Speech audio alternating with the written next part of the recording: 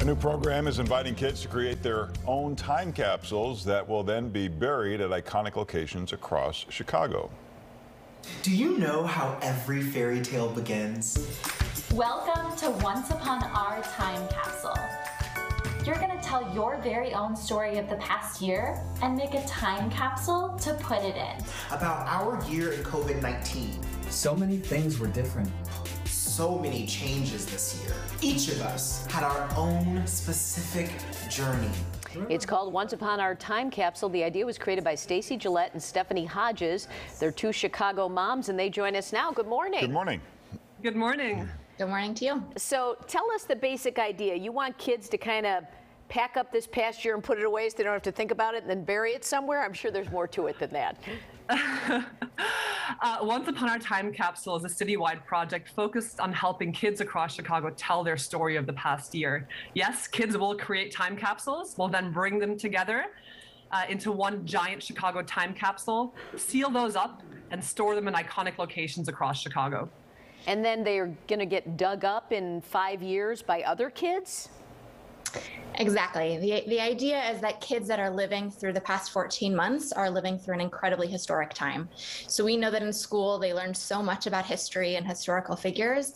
And what we want to help them understand is that they are those figures. They are living through, as we know, an unprecedented time. And we want to help them see what heroes they've been in living through, really in making history. And so what we're trying to do is help them see, you really have been incredible and living through the change and the complexity of the past year, and want to give them the vocabulary and the awareness to say, you've made it through some really hard times, and that's something you can do in the future. You're going to face difficulty ahead, but you need to know that in making it through this past year, you are also able to make it through any challenges that you're going to face in the future. So, Stephanie, is the idea that doing the art or the project or whatever it is somehow alleviates some of the stress they've been dealing with? And if so, how does that work?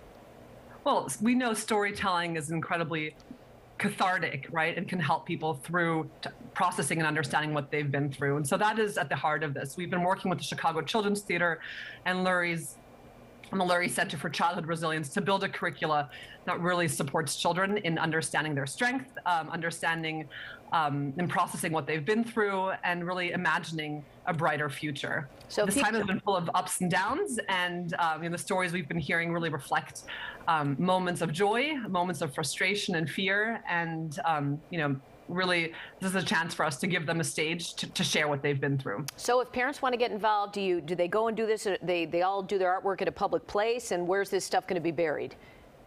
Yeah, great question. So there's a number of different ways to participate. The first thing I'd say to any family or anybody working with kids that is watching today, go to ourtimecapsule.org. You can find everything that you need there to participate at your home. At the same time, if you want your school, your camp, anywhere where kids are going to be this summer, there are resources for educators, for camp counselors, to be able to work with a group of kids in doing this. So you can submit both physical time capsules as well as submit online.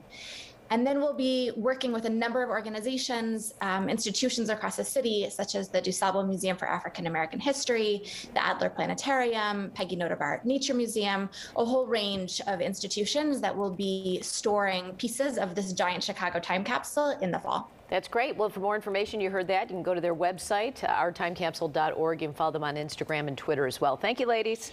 Thank you. Thank you. Hey, Paul. Hi, you guys.